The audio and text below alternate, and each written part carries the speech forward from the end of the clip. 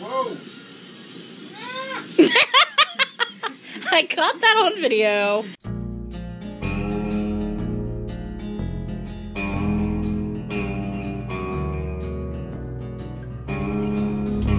Hey folks, it's Grimwit with Casual Truck today. With me today is my lovely wife Poet, or Queeny, as I usually call her. Queeny, how you doing? I'm doing good. I'm fueled by coffee. Yay, coffee. All right. Today is a unusual show for Casual Truck because I'm getting ready for a particular con. So the question is, Queeny, what do you want to see from Otakon? It's Otakon. Close enough for me. Whatever. Last year, I remember this. I don't think you saw it, but it was really interesting. And no, you did hear it. The people just breaking out in random song again. That'd be awesome. Yeah, that was really awesome when that happened. That was really awesome. I believe they were singing Journey's "Don't Stop Believing," going through the hallways. I absolutely remember that from last year. Because again, that's always awesome. I'm half tempted. I don't know if I want to do this or not and drag you along with me to the karaoke cafe. I don't know if I want to do that or not. Yes, that sounds like fun. It's like Mabel said, karaoke's not about singing good, it's about singing terribly in front of hundreds of people.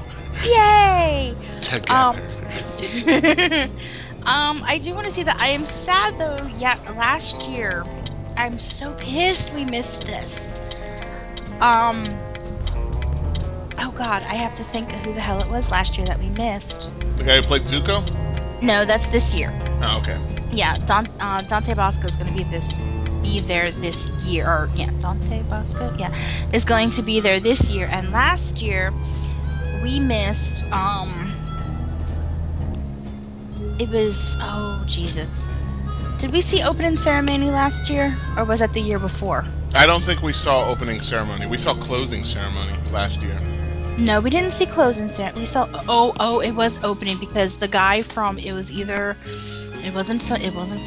Final Fantasy. He had a concert. And then that was the first year, I think. And the second year, it was, Yoko Kanno? I believe, I might be butchering the name. From, she did the Cowboy Bebop.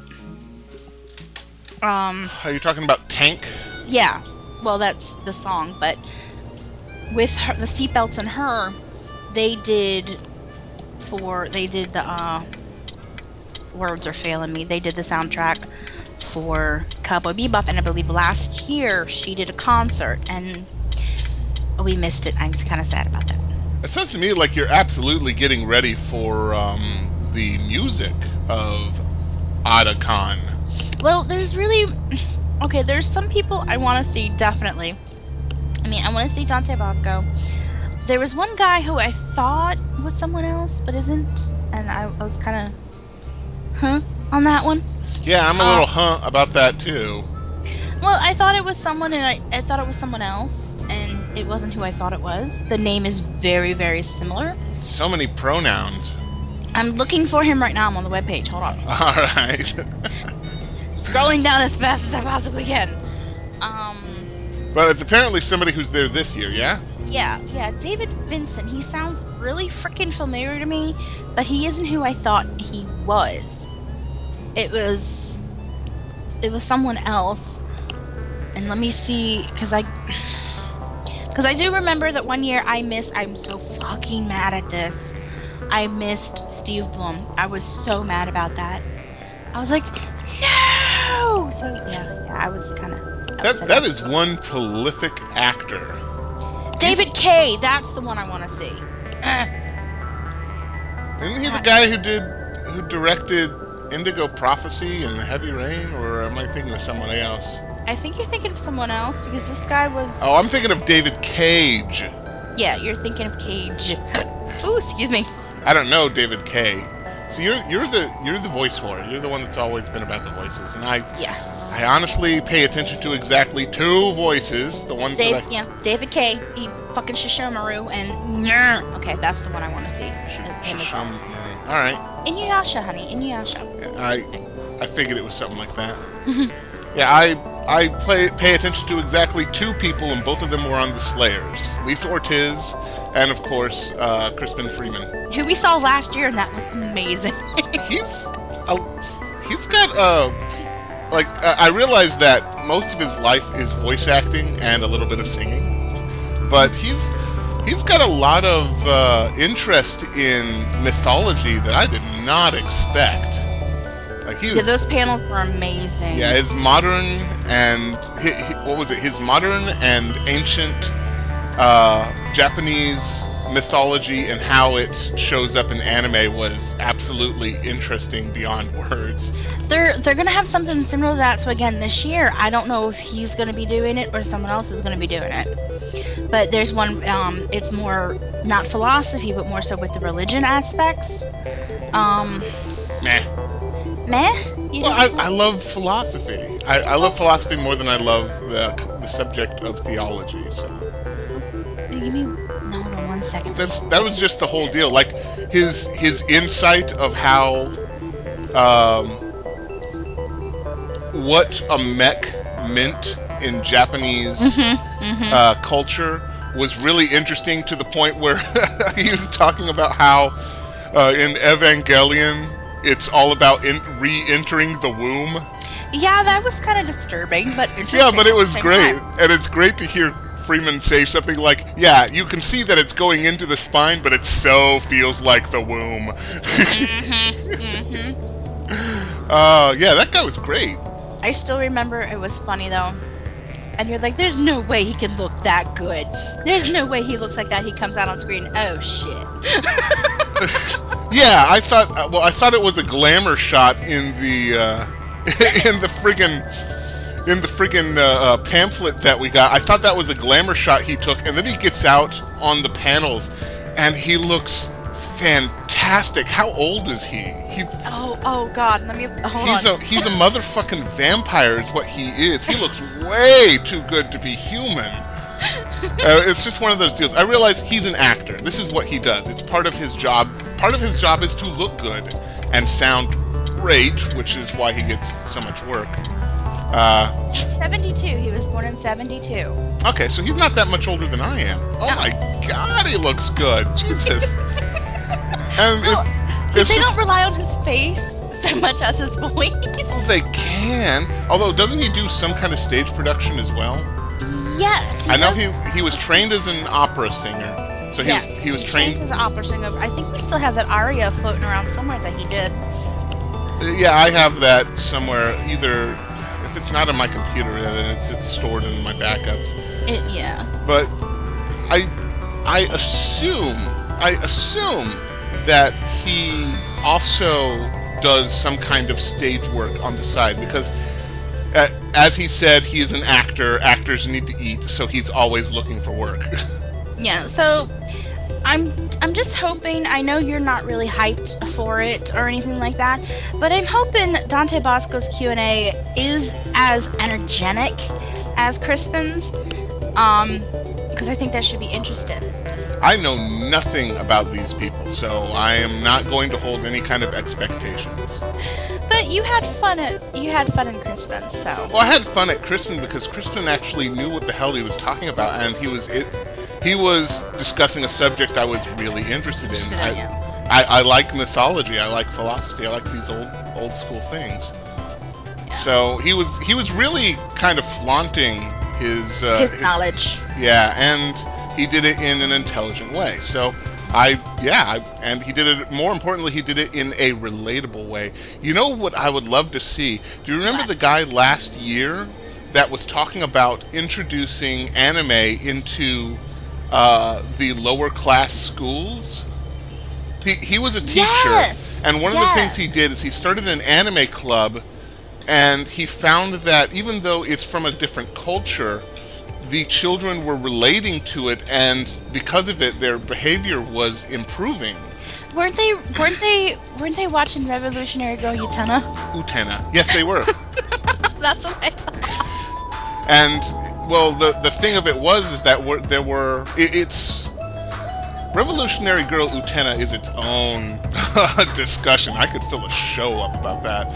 But it was relatable in a way that most girls in any kind of media isn't. Because Utena is the male and female roles of a romance, both played by females, but it's not gay. It certainly feels like a lesbian relationship, but it is absolutely about freedom and rights and what it's like to be a strong woman growing up through high school. And of course it's relatable to these poor girls who have to fight like their parents and the rest of society.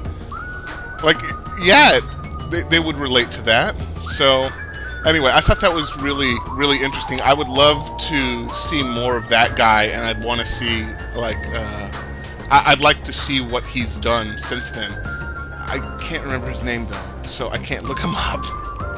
Damn it. Oh, God. Oh, God, traffic. Oh, are you kidding me? Okay, I just looked this up because I was like, wait, what? He wasn't in that. Apparently, Crispin Freeman, because they couldn't get the voice of Will Turner, they used Crispin Freeman as the voice in Pirates of the Caribbean game. Huh. Oh, shit. The Legend of Jack Sparrow. And they also used, because I'm seeing a lot of names that I remember down here. Yeah, there it is. Oh, crap. Oh, crap. Oh, crap. What are you doing? Crashing. Oh my God, did I crash? How bad is things? How bad is things? Things might be really bad. Because I'm normally behind you when you're doing this. Yeah, I know, and you can't even see it, but trust me, fun happened. So I've got to wait, just talk about whatever as I wait for this train to pass by. Turns out that the crossing guard thing, yeah, that's an invisible wall. Oh, okay. Yeah, new information here on, let's call it a top tip from Casual Truck. When the train is coming, stop. Stop. Yes. Or unless you want to be like a little pancake. I could have made it if it weren't for those goddamn crossing guard things. They're there for a reason, sweetheart. You know, they're there for a reason. They're there to prevent people like you from becoming pancakes. I am from the player character aristocracy, so I deserve to bypass this. The rules do not apply to me. You know, there are only two rules to driving a casual truck: what a man can do and what a man can't do. You're a Mexican, not a Mexicant. That's anyway. damn right. Oh my God. So what else? One of the things I'm looking forward to at Otakon is, I really love it when they show bad anime or anime with really bad translations, and it's in front of a group of people. It turns into a freelance MST3K, and I adore it. They are gonna have something similar to that. They actually have it. Oh my God, where'd it go? Oh, there it is. Alright, this isn't helping me because this one is just being retarded. I actually have to pull it up on my phone because I have it on the guidebook there. But they are gonna have something similar to that. Is it under references? Yes, it is. See, if they actually have people performing like MST3K, that's one thing. But nah, I'm talking about like, a four-way stop. I think this is the only four-way stop in the game. Rift Theater. There it is. Rift Theater. Yeah. It's basically, it's just an hour. It's Mystery Anime Theater. It's inspired by Mystery Anime Theater. But it's not the same. I'm talking about the crowd heckling, not guys in front of a panel. Which will also be enjoyable, by the way, but not as enjoyable because the heckling. Oh, the heckling. Oh, I don't know what these are. They're going to be watching Fox... Okay, into the infamous Fox Box as we watch Kirby right back at ya. Wow. Okay. I am completely unfamiliar with that. So am I. Yeah, it says this year we delve into the early 2000s into the infamous Fox box as we watch Kirby's Right Back at Ya. I'm not familiar with that. Neither am I. I've never heard of that. This must be something I've just glazed over, as it were. Huh. I don't know, but I do want to see the 30 anime titles you've probably never heard of but are awesome. I do want to see that, and I do want to see the Madoka and Utena panel.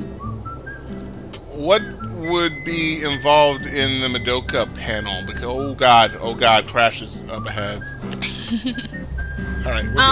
They're comparing the films. Because last year, we missed it, unfortunately. I'm kind of sad. I know, in 2013. Yeah, last year they were comparing... I didn't even know about this. I'm so mad now. They were comparing the animes. They were comparing, I think, like, the heroism and whatnot between the characters, between both of the anime series. And this one, they're going to go after the movies, because there are 3 movies that I apparently need to see now. There are 3 Madoka Magica movies and 1 Utena movie. I know about the Utena movie, which, incidentally, I've only seen little clips of. It looks surreal. Remember how Utena got very strange at the end? Yeah. Well, kind of multiply that a little bit, and then you'll get you'll get the movie, because the movie's odd and. I wonder. The movie feels like the Madoka movies, because we watched it. We marathoned Madoka in one night. In one night, we marathoned Madoka.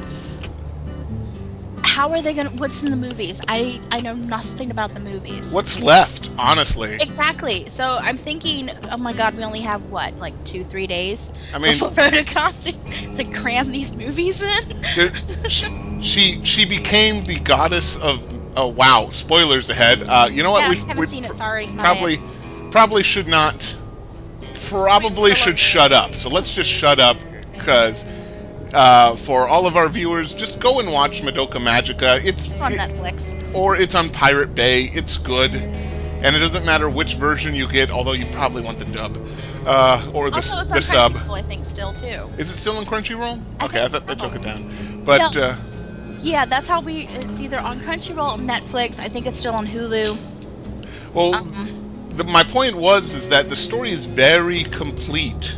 There's not much more to put on it, unless they talk about, an alternate world that's the only thing I could think of, is that they have it in the alternate universe. That's got to be it, because only one person actually knows what happened in the alternate or in the original universe. Now, speaking of which, when are we going to just get a copy of it and watch My Hime and My Otome? We need to, seriously. Because I've seen it, and the first one is really good. The second one is entertaining, but for a different reason. And it is along the same lines of alternate universes. Okay. Because the second one is an alternate universe. Ooh, Hawks. I'm going to make it before nightfall. Awesome. Well, okay. I am close to my delivery, which means we're running out of time. Anything you want to say before we wrap things up? My god, that went fast. Oh yeah, these shows go fairly quickly. I mean, it's fun just sitting around and talking and driving a truck and crashing into train stops. Crashing into things, yeah. Yeah. Is that a tractor in my way? Get the fuck out of my way.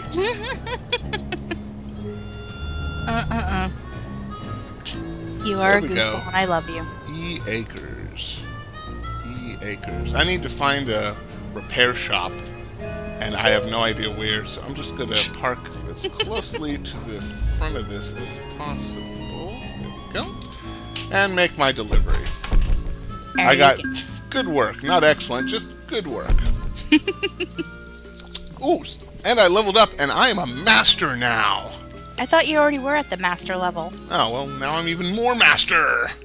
What shall I level up? I guess I'll just fill out high-value cargo. There we go. Apply. And we is good. There you go. And, ooh, there are new upgrades available. Like this light bar thing. Wow. Woo. I feel so impressed. And I'll check my drivers real quick. He's doing pretty good. He's doing pretty good. She's doing excellent.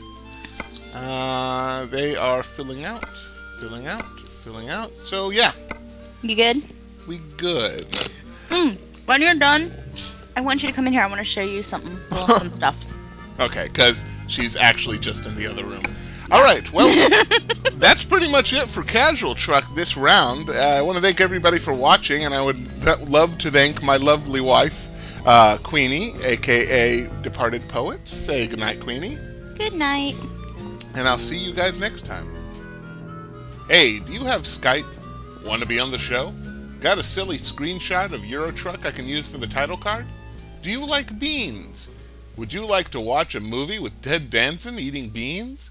If yes, send a message to natchevil@gmail.com and tell me. Include truck in the subject so I know it's from you. And thanks for watching.